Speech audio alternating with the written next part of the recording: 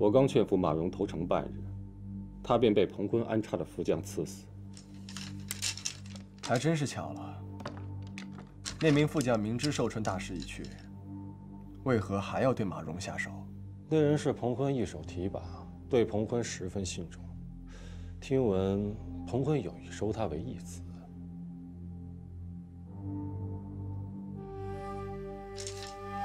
娄公子游历四方，知晓天下事，竟不知此人与彭坤关系匪浅吗？也是我一时疏忽，未曾发觉。我出征前还去过娄府，见过娄太傅，望你能随我一同出战。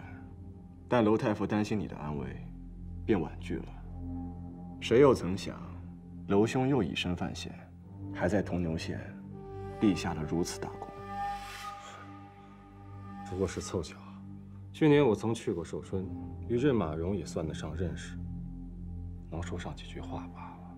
娄兄过谦了，能劝降一城守将，绝非几句话的事情。对了，娄兄可是也觉得这言中果真投敌了？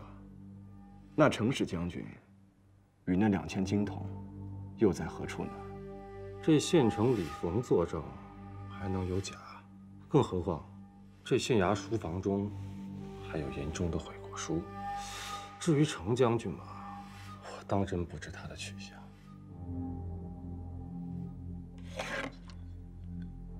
妄生贪念，心中有愧，是严中笔记。看来严大人为一家老小考虑，一时行差踏错，也情有可原。好一个情有可原！难道世间只有他一人有情眷吗？好在并非人人都如他这般贪生怕死。那县丞李逢，不是就誓死不降，被关押在了衙门大牢吗？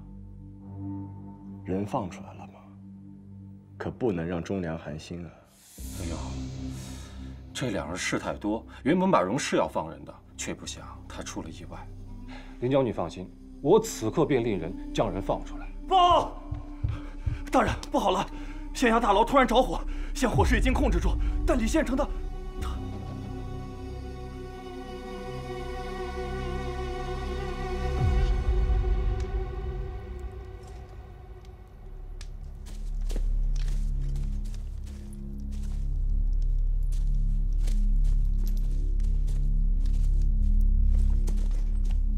是李峰，不过已经断气了。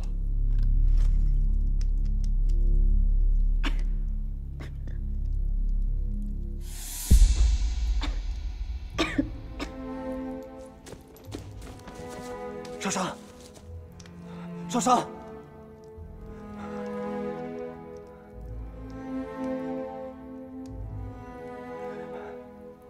少商，我来了。我怕是回光返照的。你不是在寿春征战，怎会在此处？这下子说的对，喜欢谁，睁开眼睛看见的便就是谁。我来晚了，还好你没事。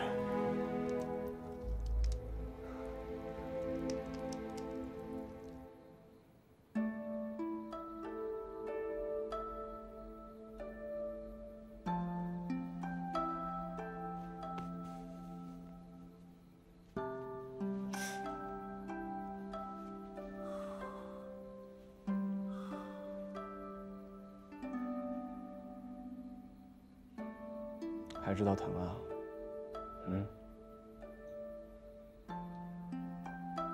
一个人就敢来闯战乱之地，都已经天不怕地不怕了，现如今还怕疼？蜀郡二府下落不明，全家人都入了狱，如今程家只剩我一人了。我不想办法救家人，为父母洗刷冤屈，难道还要安心坐在家里等你来娶我不成？你都不知道，我这一路走得多么难。去监狱也看见。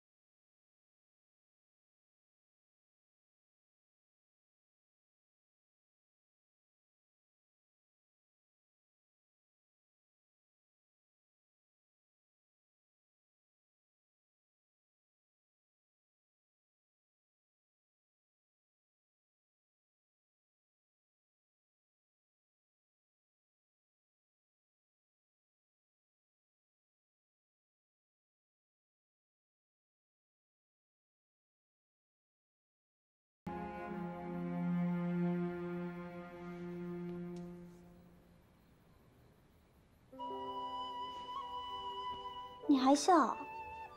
你都不知道我这一路多艰难，在牢里吃不好也睡不好，我生怕他们发现我身份之后把我给砍了，我也怕他们没有砍我，把我送回都城，到时候。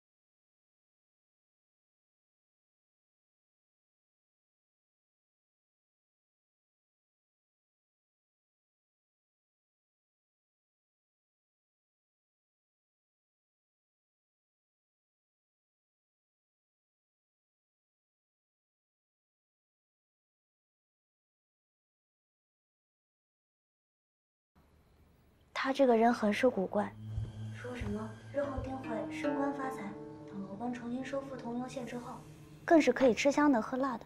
什么人？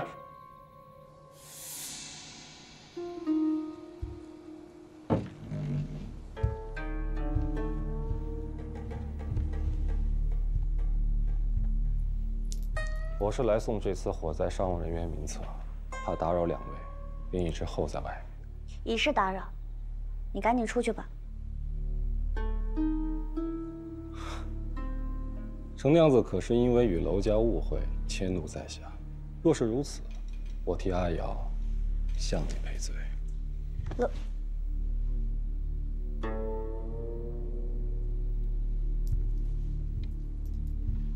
娄公子，此次火灾伤情怎么样了？ 医师们已尽力救治，但只有尹县城和3位小吏活下来。此次死者8人，包括李县城。火灾起因，我与2位梁秋小将军一同去查，是彭坤安插在马蓉身边眼线所为。他们不服马蓉投诚，便想同归于尽。待我们抓到人时，他们已畏罪自尽。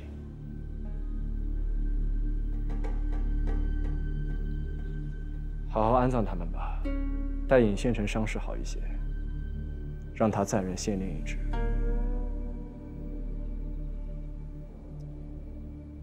这段时日麻烦娄公子了。待娄公子回到都城，封赏，圣上自会安排。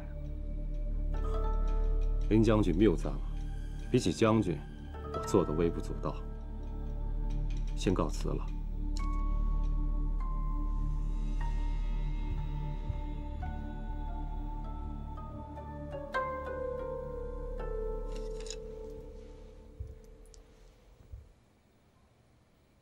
干什么？别老盯着人看。你别听他胡说八道，我不是记挂与阿瑶退亲之事。我知晓，你只是怀疑他与铜牛一案有关。你怎么知道？你再这么着相，连娄奔都要看出来了。我的确是怀疑娄奔。 方才还未与你说完，在狱中的时候，李峰对自己被关一点都不担心，还信誓旦旦地说，等朝廷兵马一到，马蓉必定会投降。你的意思是，李峰知道娄奔要劝降马蓉，且确定马蓉一定会投降？不止如此，当时着火之时，人人都在呼喊，我当时也被烟熏得有一些神志不清，不过就听到李峰还在叫骂，说什么过河拆桥、杀人灭口。 若不是与人勾结，何来杀人灭口一说？只是不知道我阿父在何处，是不是与此事有牵连？这娄奔很是精明，过去我非常欣赏他的才华，可现在看来，我还是小觑了他的野心。要从他手里找证据，不会容易。只要是人，就一定会有破绽。一定要想办法找到证据，找到我阿福。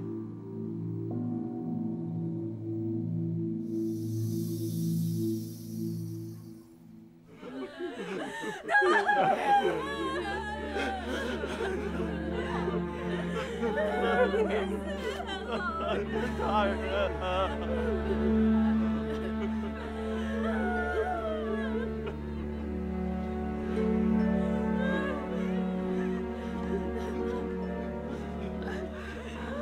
将军，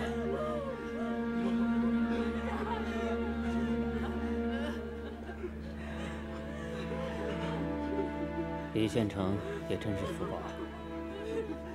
他自幼就无父无母，吃百家饭长大。他的夫人也是个稳重的小子。我本以为有他照顾，李县城余生便安康了。谁曾想被那严中叛国所误，连个子女都不曾留下。严中平日里是个什么样的人？严中此人，说起来就是心高气傲，不通人情，更是不喜与世家子弟打交道。这平日里啊，衙役们为街坊做些事，街坊就算提着只老母鸡来答谢，要是被他瞧见了，也是要罚俸禄的。这么听起来，他并不是一个中立之人。我曾经也是这么认为啊。之前他家中老母病重，他是典当家产，严请名医啊，将马车换成了牛车，他也不觉得寒碜。他驾着牛车依然坦然自若，若不是亲眼瞧见娄公子找到那8字忏悔书啊，我是根本不会相信严大人会带着2000金铜投敌呀。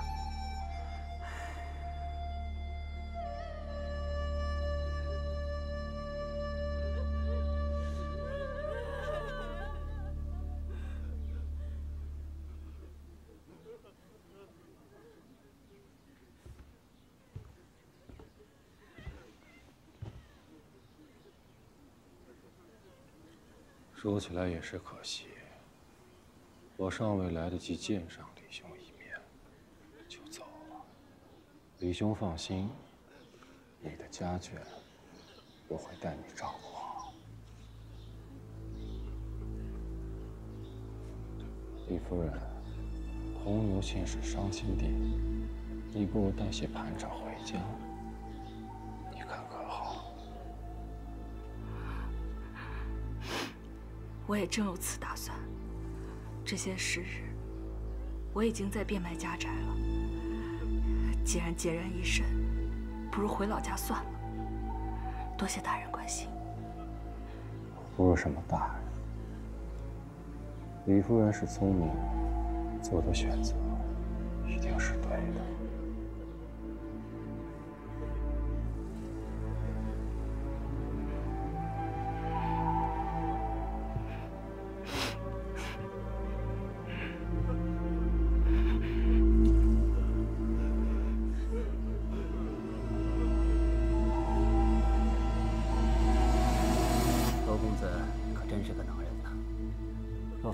他劝降马荣，铜牛县怕是保不住了。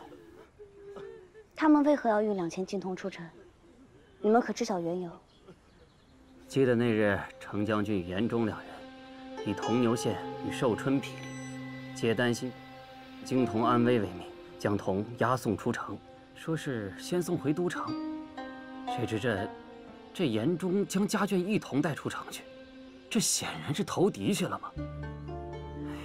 真是知人知面不知心呐！是谁告诉你这些的？李县城啊。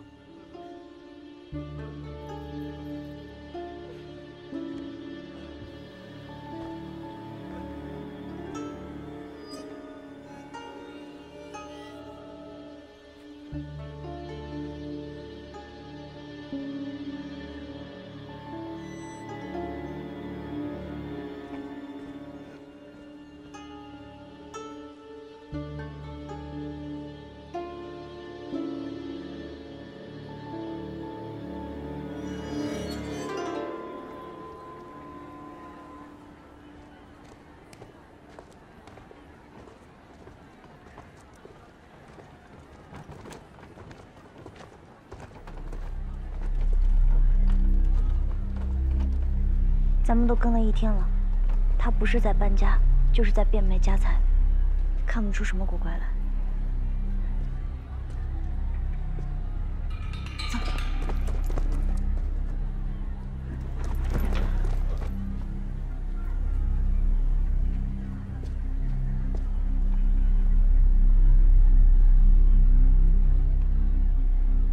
去！不是，长官。哎，就这么长官，你听我说，这个真的是宝贝。行了，走。走。大家来帮我评评理！大家快来帮我评评理呀！我夫君才为铜牛县捐躯，他便欺负我这寡妇，竟然还想把我的宝贝讹去啊！你这什么宝贝？给你300钱已经是便宜你了。这可是我当庭长的军舅留下来的传家宝，怎么可能会不值钱呢？我夫君在狱中就反复的叮嘱我，让我留给一家老小。要不是我娘家距离此地有30里，我一介妇道人家身无分文回不去，我怎么可能舍得当掉呢？行，你快走。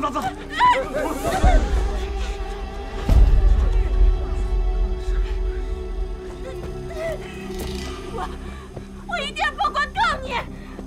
你们看呐，他太欺负人了！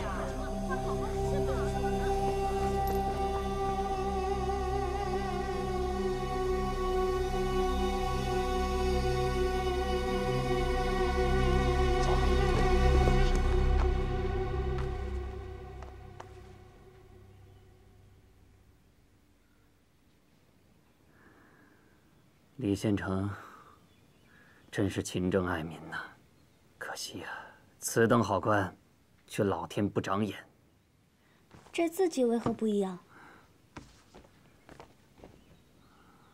啊，这是严县令的字迹。他倒是会装模作样，演得一出好戏。你先下去吧。啊。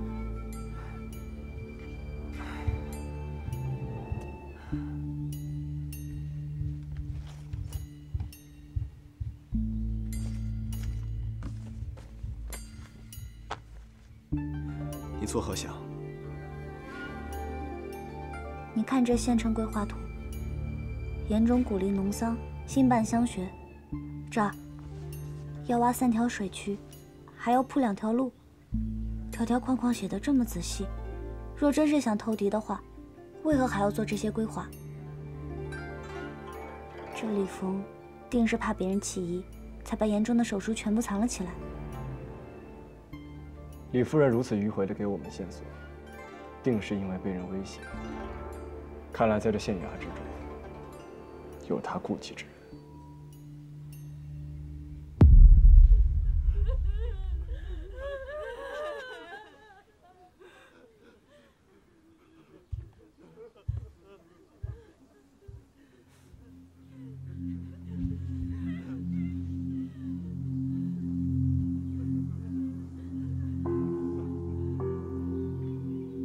方才说，若非娘家距此地30里，他也不会当掉玉珏。30里，夫人脚程也就2日，为何需要这么多盘缠？李峰既是族人养大的，怎么会有当庭长的父亲？方才李夫人说留给一家老小，可我记得他并没有孩儿。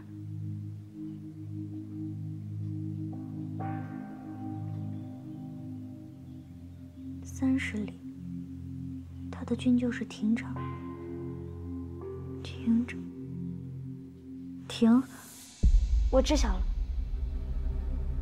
阿霞飞，在，铜牛县外30里处的驿亭，给我搜。是。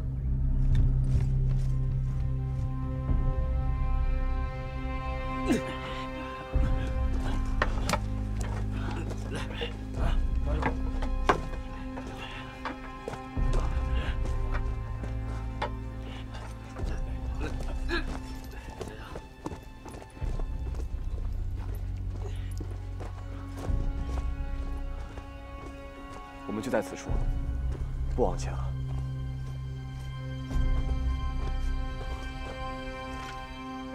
可都查清楚了，尸体都有何人？6旬老妇1名，40左右妇人1名，不到10岁孩童1名，还有1名40岁成年男子。看服饰应该就是严中及其家眷，其余人应该也是30-40岁，不过因为时间太久无法辨认身份，看装扮是这次跟随程将军前往铜牛县的护卫。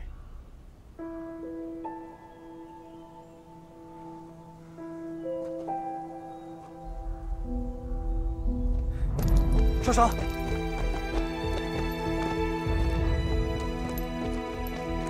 少商，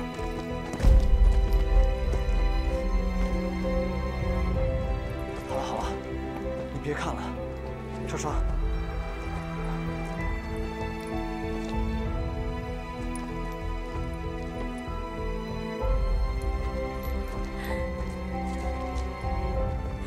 我阿父在何处？我阿父在何处啊？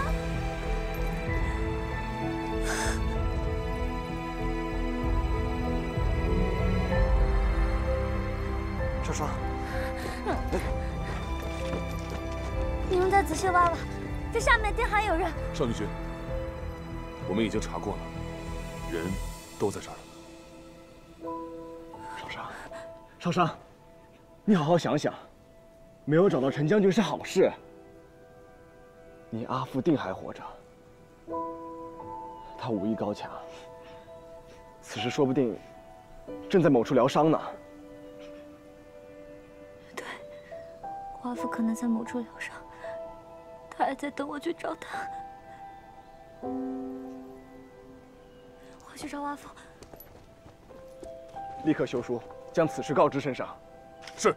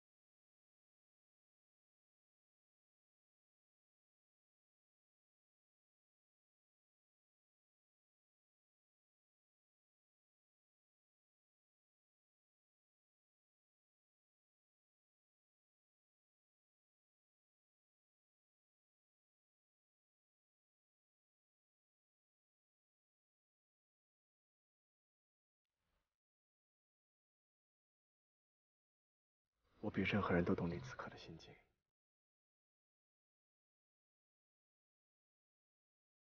你放心，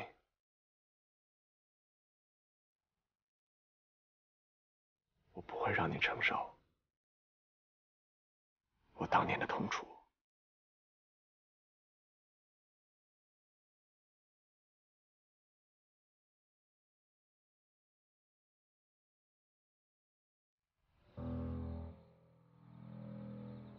阿父，少商，可有找到我阿父？还没有，那些尸首再次确认过了，确定没有陈叔父。一定有漏掉的地方。我去找我阿父，你让我去找我阿父。少女君，你可知少主公背了你走了好几个时辰，回来连口水都来不及喝。闭嘴，阿飞！我就要说。那日少主公听闻曲灵侯出事，为尽快拿下寿春，只身一人潜入城中，被千军万马包围，还被彭坤刺了一剑，险些丢了性命。好不容易死里逃生，又担心你会来铜牛县，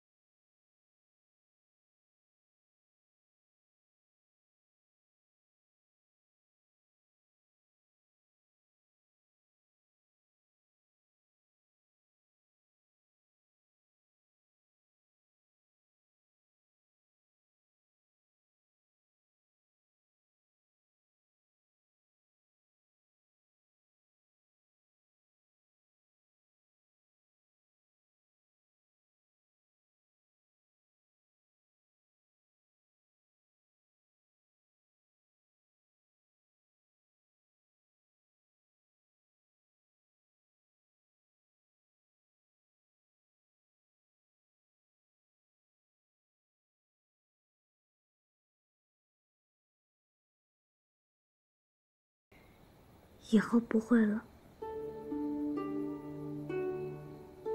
就如你同我所说，从今往后，你不再是孤身奋战，也不是别无选择。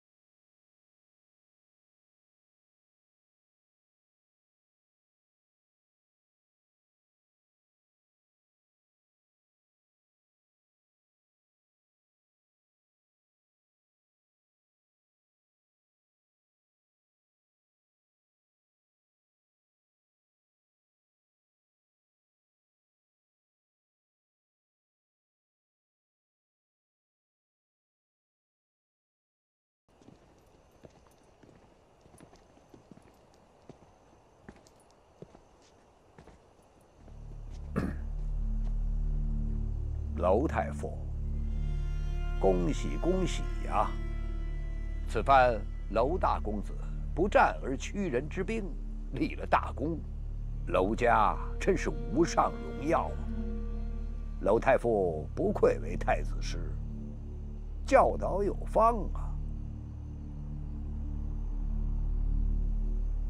哼，我怎么敢跟你左大人比呀？虽说是祖上从文，但却有武将遗风啊！你家女娘能大闹长秋宫，你也敢跟凌不疑在御史台拳脚一战，令人佩服啊！哼哼哼！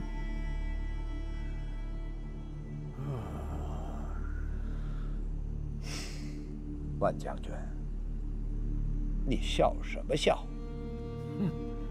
我笑有人记吃不记打，听着些片面之词，就急哄哄地逼着圣上定罪。如今严中满门被屠，分明是不肯投敌，才惨遭毒手的忠良之事。当日与严中一起离开铜牛县的官员，只有程氏。严中身死，李逢被杀，就是那下落不明的程氏最为可疑。而且那严中的尸体还是程娘子发现的，谁知道他不是贼喊捉贼呀？你这是胡扯！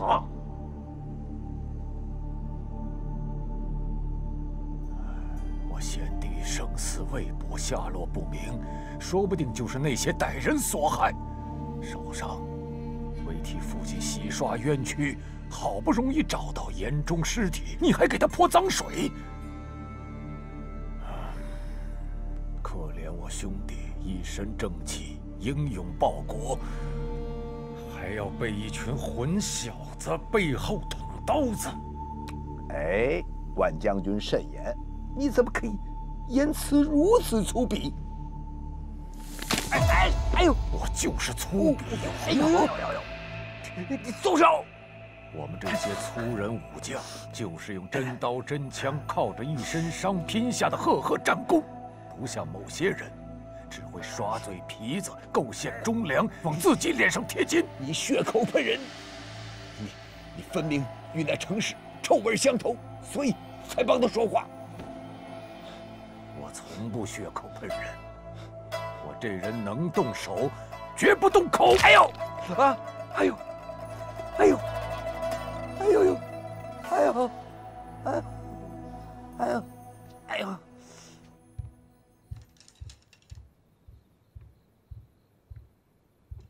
陛下，万将军把左大人的胳膊卸了。谢了。啊，写得好。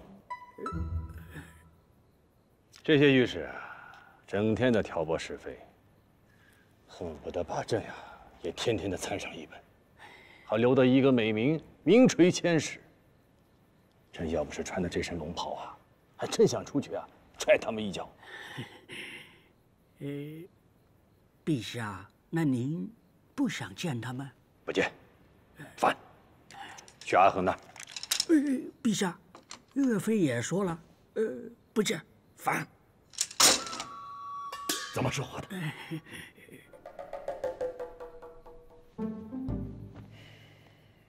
你说说，这程娘子私造皇后通关文牒，现在又赖在铜牛县不肯回来。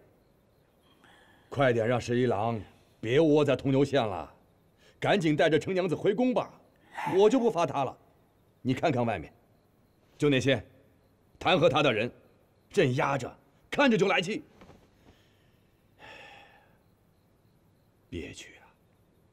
朕这个皇帝，当得憋屈啊！陛下，我要参反苏白，讨打同僚，不无朝纲。陛下，你可不能坐视不理呀！你看这……去，让他们滚进来。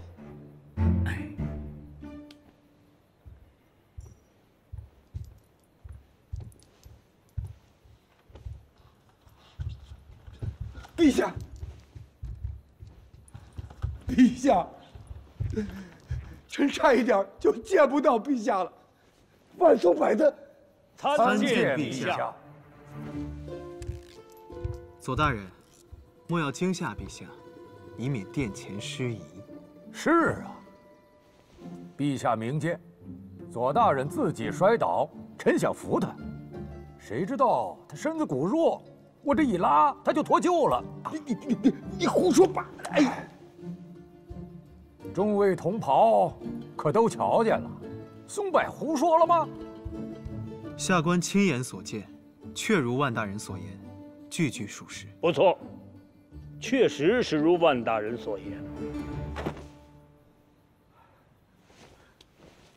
陛下，凌将军连夜送来信，言中全家被屠，这个程使真是，哎呦，丧心病狂啊！他非但盗窃2000金铜，更屠杀忠臣全家。臣以为应尽快将曲灵侯全家处斩，召程娘子回都城领罚。你是想再被卸只胳膊吗？陛下，左大人言之有理，不过如今战事刚了，诸位同僚甚为繁忙，唯独御史台清闲些。不如将程娘子带回都城的传令之事，劳烦左大人亲自跑一趟。我又不是内史官，为什么要上前线呢？朕以为袁侍郎所言有理呀。左大人，既然你如此的惦记陈家娘子，那就亲自接她回来吧。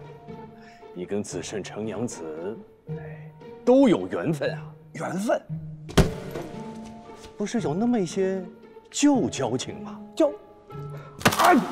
就这么定了。陛下英明。还有啊，娄太傅那位贤侄，也一并请回吧。功不可没，朕当论功行赏。陛下夸奖了。我那位侄儿素来喜欢游历，不过是交友甚广而已，全是凑巧，担不起陛下这般夸奖啊。铜牛县有炼铜厂，所以历任的县令呢，都将这城池浇筑的高厚坚实。若真要强攻，死伤必会不少。可是你这位贤侄呢，深谙纵横之道，此番不费一兵一卒，就把这铜牛县失而复得了，功不可没啊！有罪当罚，论功行赏，那是天经地义的事。朕不会放过那居心叵测之辈，但是对忠良之士，已绝不辜负。此事，朕已议决，无需在意。是。诸位大人请。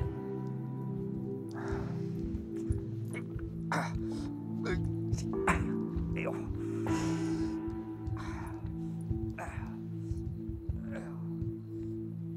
都别给朕闲着，总不能什么事儿都让朕一个人担着吧？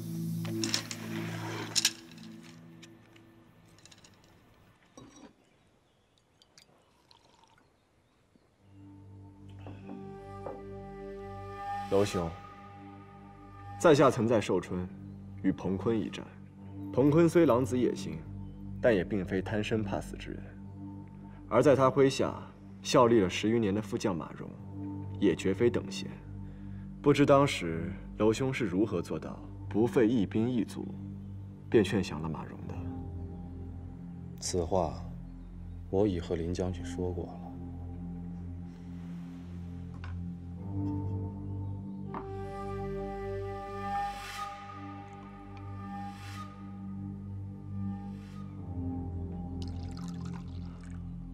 我游历四方时，结识了马荣将军，算得上是故友，也便说得上几句话。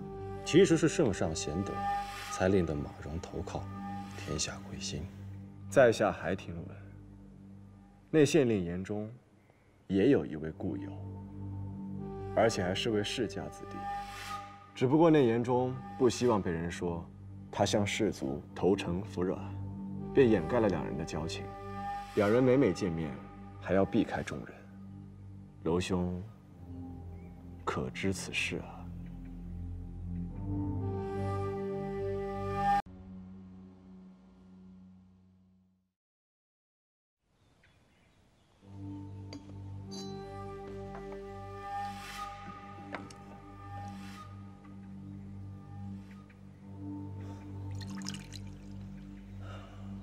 我游历四方时，结识了马荣将军，算得上是故友，也便说得上几句话。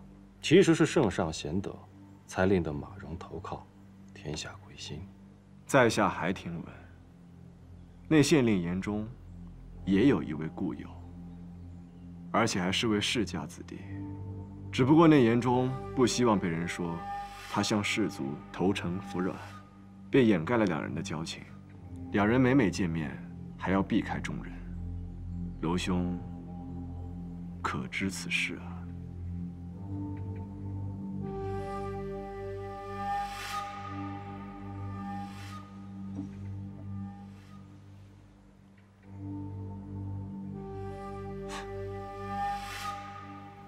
果然什么都瞒不过林将军。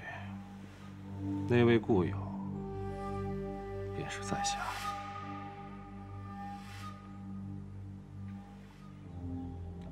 当初我见严县令富有经略，探空有一腔抱负，却无从一展宏图，与我自身经历甚为相似，便与他相交，却没想到他竟会投敌。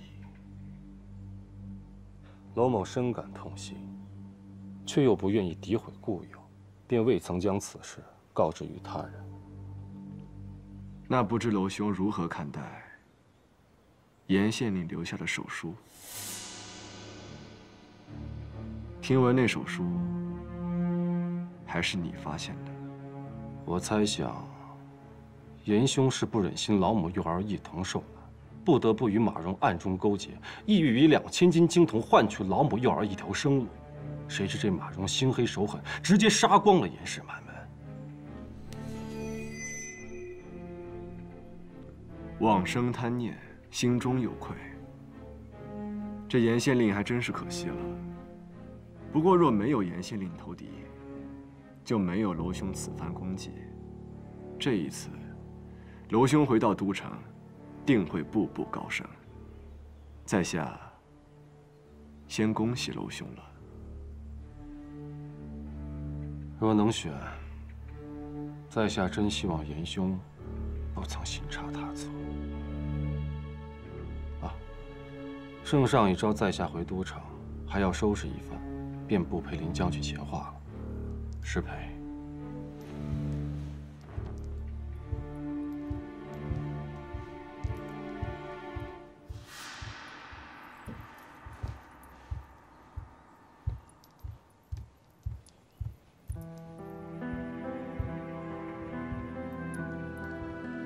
叶庭发现人中满门失守之事，除了你并未公开，楼奔是怎么知晓的？他定是在你追问之下心慌说漏了嘴。他与严县令之死定有关系。其实我刚到铜牛县，就已经开始怀疑楼奔了。他并无官职在身，空口无凭，不可能说服马蓉投降。还有那日在狱中，吕凤临死之前说的过河拆桥，定也是说的楼奔。他一定知道我阿福的下落。我去找他。你冷静一些，眼下没有证据，你去质问他，他不会承认，而且还会打草惊蛇。可他马上就要回都城了，如果他回去了，我要如何知道我阿福的下落？不止他，我的人回报，传召我们回宫的信使已经在路上了，很快就到铜牛县。那我们也回去吗？不回。我认为马蓉不是愚蠢之人，他极有可能留有后手。铜牛县应该还有楼奔的罪证。那身上的诏令？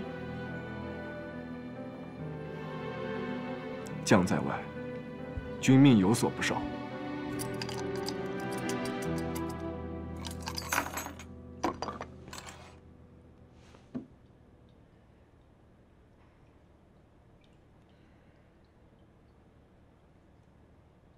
这卦象显示绝处逢生啊！阿母、大母，我们一定能出去的。你那卦象根本不准，你还说我比袅袅先成亲呢。如今我还没娶新妇呢，就要去见泰山神了。可怜我的七七呀，我的七七！阿松，阿松，阿松，阿松，你怎么来了？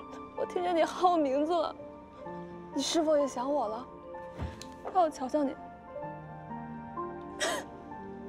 你怎么憔悴了这么多？你看，你这眼眶都黑了。你想多了，四兄每天呼噜声震天响，没睡好的明明是我。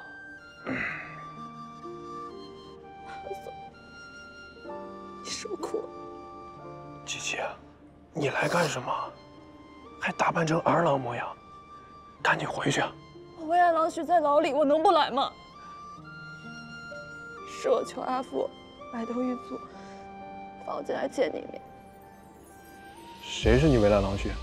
我家阿母不会同意我入赘万家的，你就死了这条心吧。你上次明明说，你说你会把你阿母的话当放屁。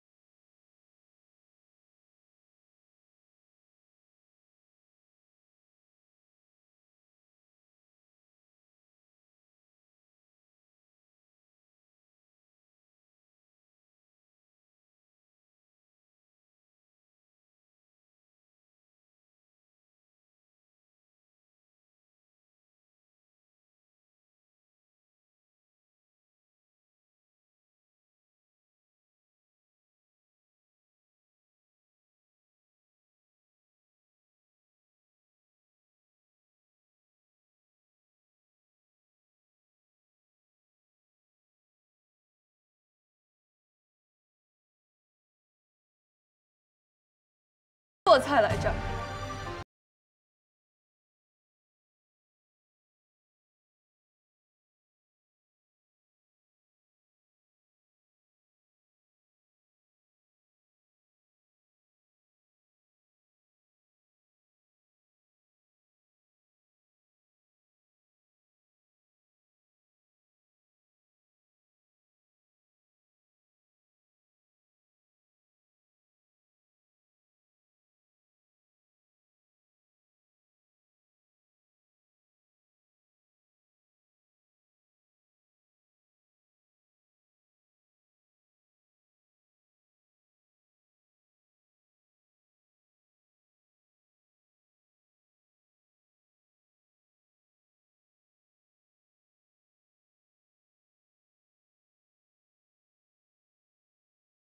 列祖，谢谢你，谢谢你啊，谢谢你！只要你们2个人情投意合，哪管旁人闲言碎语。今日我做主，润颂儿如坠万江。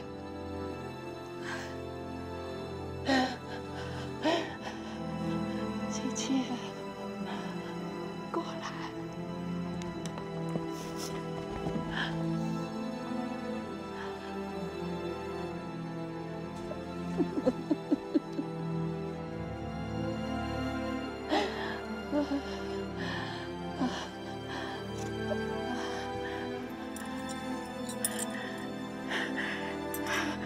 来，伸手。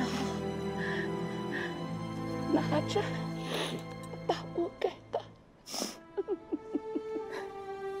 谢谢大伯。这可是足斤足两，收好了。谢谢大伯。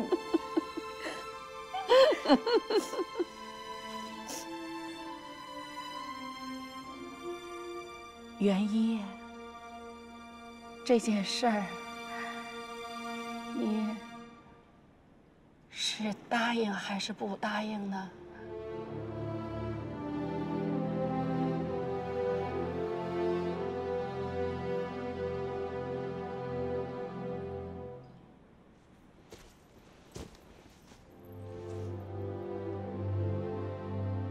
全凭军功定夺。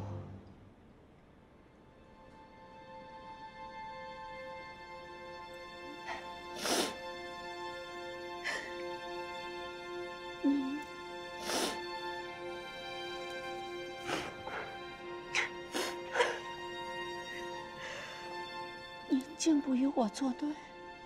军姑，以前我们总是针锋相对。可如今看来，再吵再闹，也只有你我2人一直在挺程家，在为自家的儿女争取。我们是一家人，是哪来的隔夜仇啊？没有过不去的关。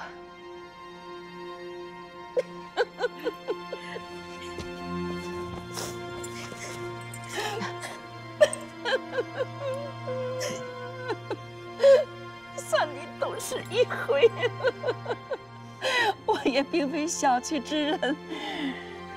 你我以前的恩仇，一笔勾销。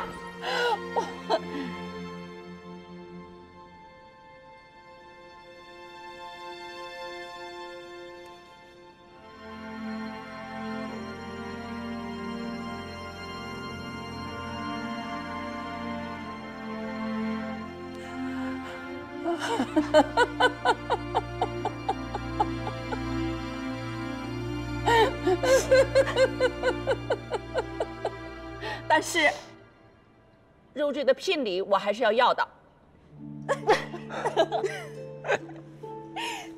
早就准备好了，我与你阿母1人1半。不，全给军姑。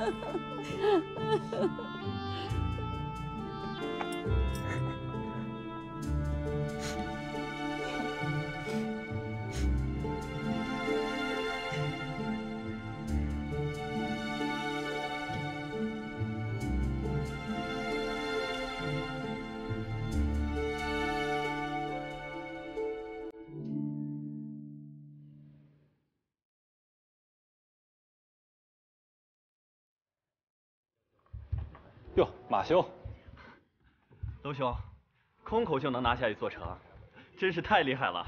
是啊，今后可要靠娄兄多多提携。是，多多提携娄大人。娄某在这儿，多谢诸位，请。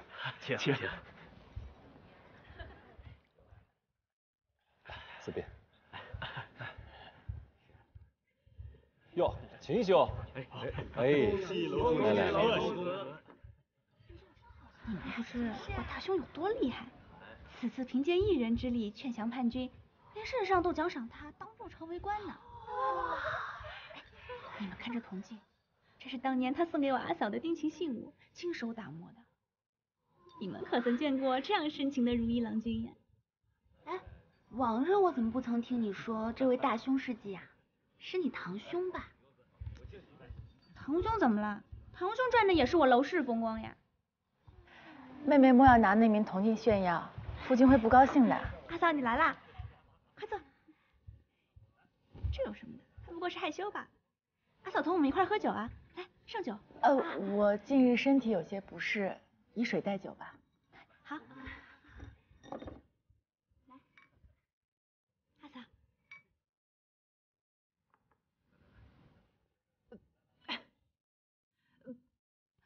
阿嫂，没事吧？怎么了？可是哪里不舒服？我去找医生来。我身体并无大碍，夫君不用担心。等晚些宾客散了，我有好消息同你说。什么好消息？你别问了，自是双喜临门的好事。好，行，那您自便。你去忙吧。哎，娄大人和娄夫人好恩爱啊！就是啊，羡煞旁人。可不是嘛，我阿兄啊，当初亲手打磨的这个镜子，更是用10种文字刻下了蒹葭，就是送给阿嫂的。10种文字。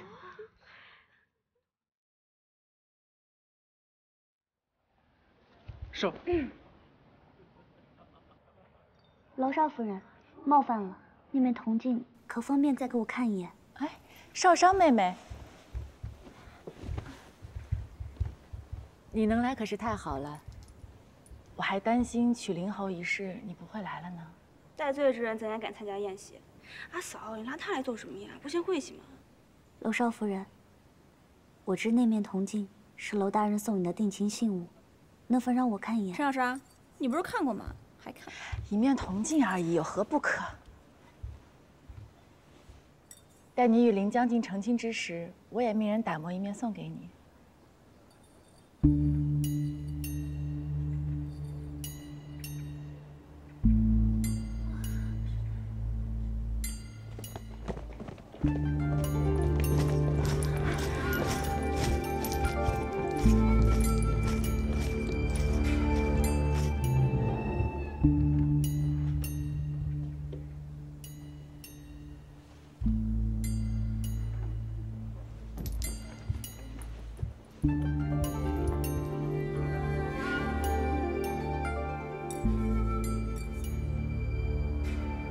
凌不疑，袁善见。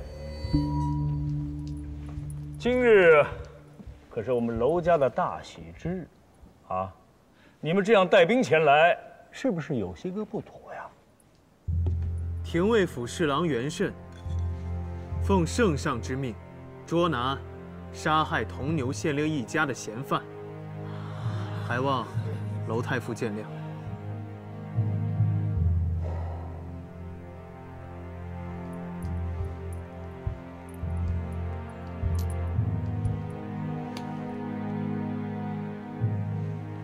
此处宾客众多，林将军此番动作，难免会惊扰他们。借一步说话可好？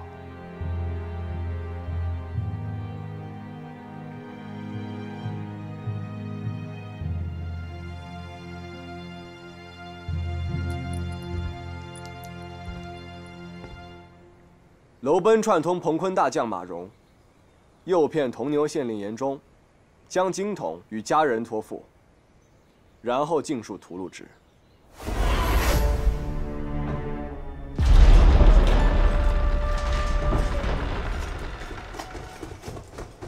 最后假作说服马荣开城投降，还将罪名栽赃给曲灵侯程始，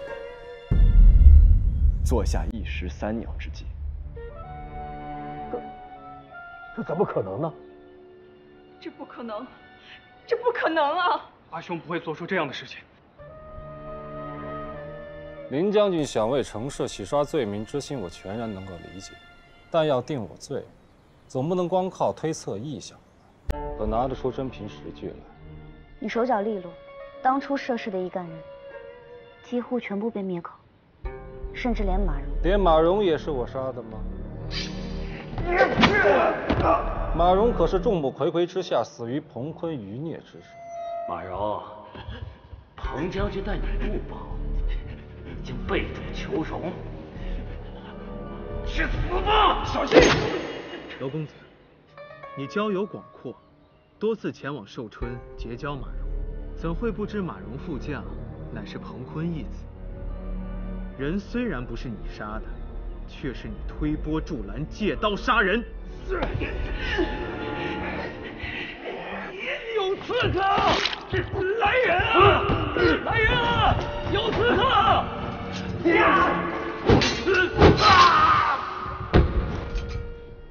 袁侍郎，查案是靠编故事。谁说我没有真凭实据了？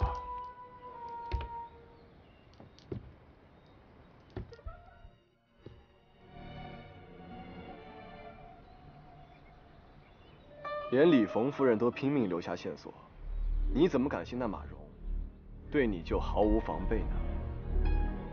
证据我们已经查到了。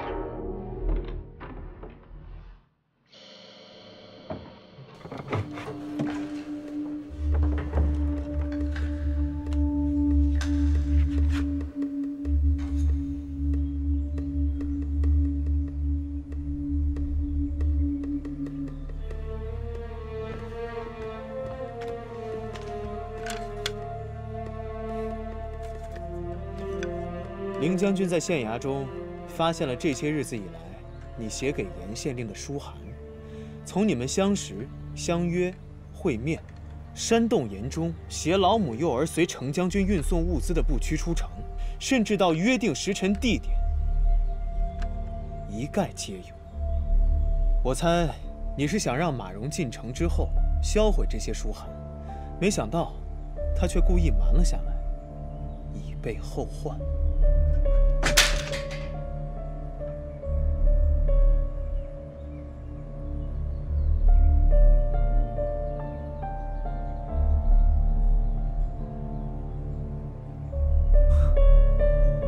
林将军，可要看看我过往书信，这并非是我的字迹。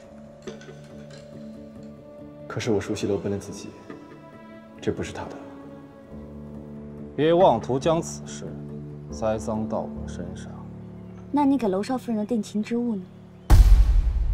这面铜镜，背面有娄大人亲笔刻上的多种字体。我记得娄二夫人曾与我说过，我家大郎啊擅长书法，他还在剑字后面用不同字体刻了一首蒹葭呢。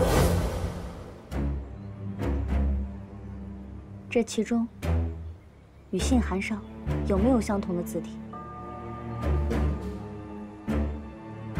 娄大人，你心里定比我更清楚。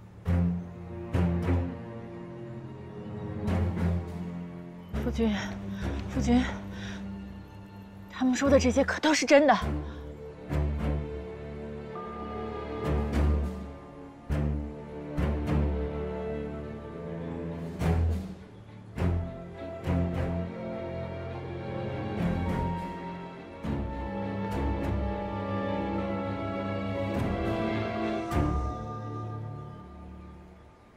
没错，都是真的。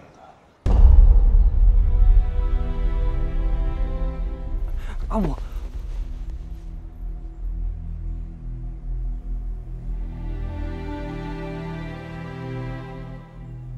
何要做这样的事啊？难道妃子不能立下功业吗？为我们受过大房诸多委屈，为阿瑶一家，为你我江南，为我自身报复。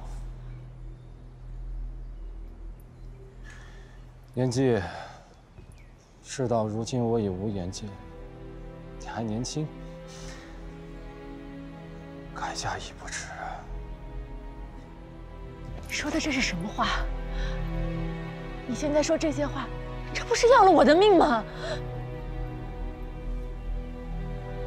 你可知，要你的命，就是要了我的命。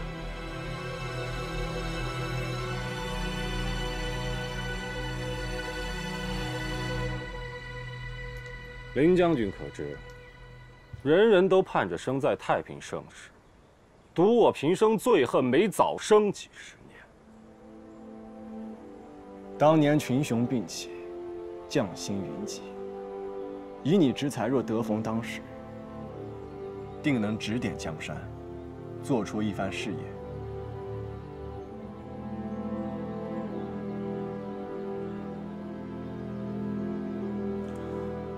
我在这里先谢过林将军，知己之情。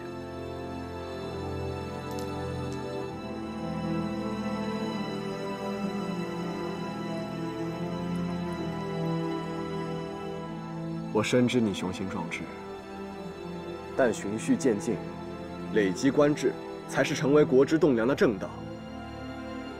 而你已经步入歧途。我生就这副气节，没法子屈居人下，叫我从拜官小吏做起，将雄心壮志都消磨在言不由衷的恭维中，消磨在不痛不痒的周旋中。我宁可一生不踏入朝堂。哎呀，你又何必行此下作之事呢？咱们娄家也不是无名之辈嘛，你大可以慢慢的来嘛。伯父，别装模作样了。人人都说你忠厚，可我们自家人哪个不清楚你的小伎俩？林将军曾多次举荐我，说我是谋政理事的大才，该有个施展拳脚的机会。太子殿下却因伯父刻意埋没，没有启用。我的好伯父满口谦逊，婉拒太子殿下的举荐，说我年纪还轻，应多再历练几年才能当时。你看，这都是伯父的不是，都是我听信了你大伯母的挑唆。别再推给大伯母了，男子汉大丈夫，所有肮脏龌龊之事都推给妇人，亏你做得出来。伯父若一心举荐我入朝为官，大伯母还能吃了你不成？其实，你也暗暗盼自己的儿郎出人头地，可惜几位堂兄弟皆为蠢材。你怕我出头，将来会压制你的儿郎们，是以一直阻碍二方前途，不是吗？你这简直是血口喷人！你们叔侄二人，一个算计，一个不甘，所以屠戮了延中满门，想要以此作为晋升仕途的踏脚砖，还杀了马荣、李逢。你说，我阿父如今在何处？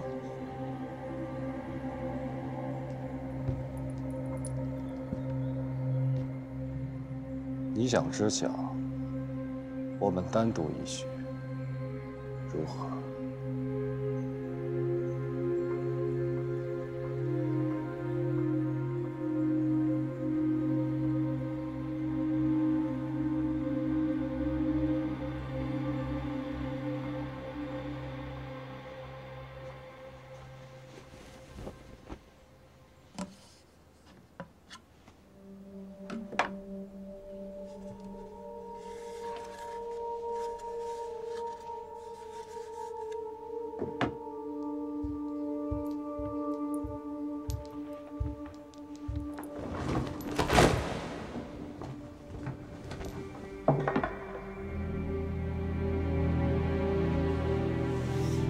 你这是何意？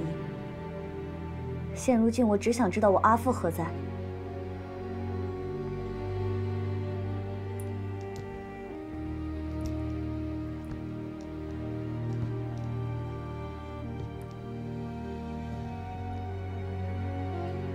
吾见过山川溪海，日月星河，将天下绘于笔下，现赠于少商你，作为赔罪。愿你来日与我一样，求于困境之时能见天地，而不困于己心。这是我游历四海多年，亲手绘制的境内堪舆图。朝中重臣无一不想得到此。这当真是个宝贝。若你将这宝贝献于圣上，我想他会网开一面，放你一条生路。得心之所想，艰难，则失之不易；得之既易，则失之亦然。难易一线，全凭己心。因即是果，果即是因。吾如此，汝亦如此。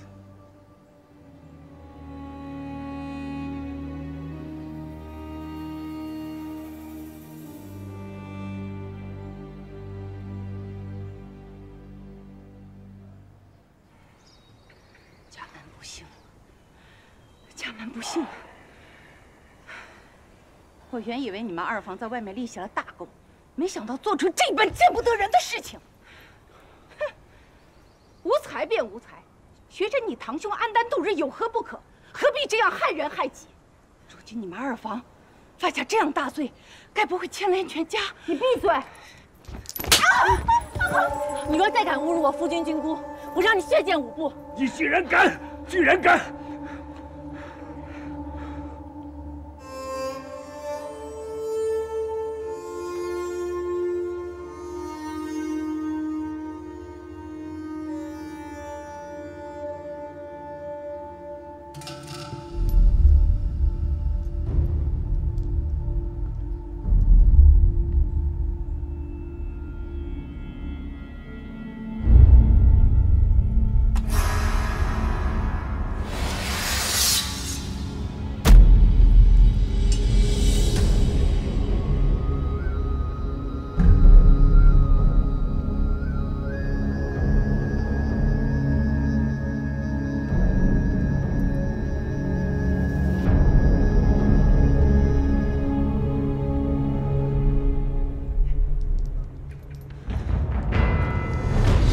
站住！都别过来！你个忤逆呀！夫君，你个忤逆！家门不幸，家门不幸啊！家主，家主回屋，回屋。家门不幸啊！家门不幸啊！拿下。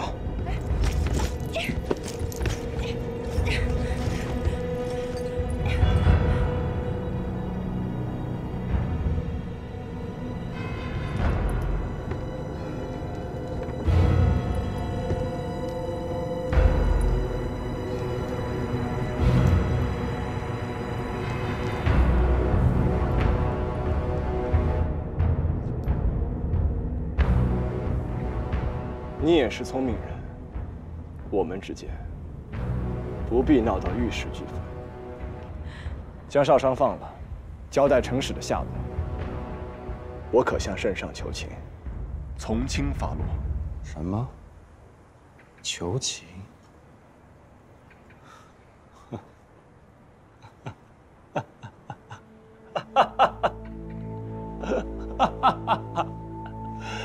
真是可笑。这些年我楼奔游历四海，众人只知晓我文采博学，却从不知我的抱负乃是山河为盘，星辰为旗。可惜，楚军对我伯父言听计从，我空有满腔抱负，却毫无用处。袁善见，我真羡慕。年纪轻轻就可以在廷尉府有一席之地，我自认才华不输给你，却不知落脚何处。雄鹰不能在檐下飞行，鲲鹏也不能在浅池中浮水。我自少年起一心入主中书，却不想落到这步田地。时也，命也。儿啊，你这又是何苦啊？咱们不当这个官不行吗？阿母，这些年大伯母欺负你、羞辱你，我若是官身，何至于此？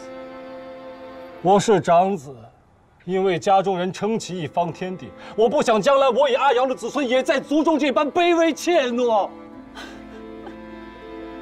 阿兄，我已成亲了，我也长大了，不必一直在你的羽翼之下。阿兄，你不用事事都自己承担的，你放了少商吧。令将军说话算话，定会在圣上面前为你求情的。是啊，我也嫁与娄家，有何家撑腰，旭伯再不会用受这样的委屈。多谢弟父。可我若连自己妻子也不愿连累，又怎会肯借助地府娘家势力？阿瑶，你既是个大人，就不要再哭了。娄家，以后还靠你撑着呢。夫君，不要一错再错了，我们回头杀，功名利禄我们都不要了。我只想跟你好好过日子，好不好？妍希，我可能不能陪你去东海寻访蓬莱仙境了。对不住。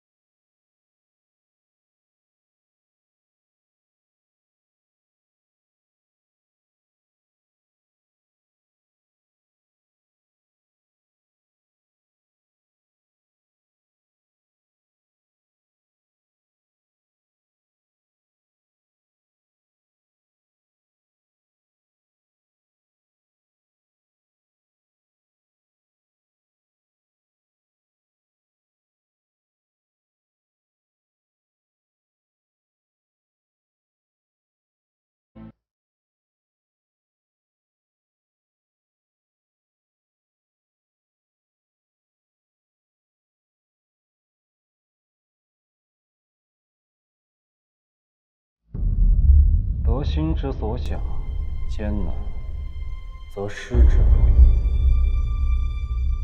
得之既易，则失之亦然。难易一线，全凭己心。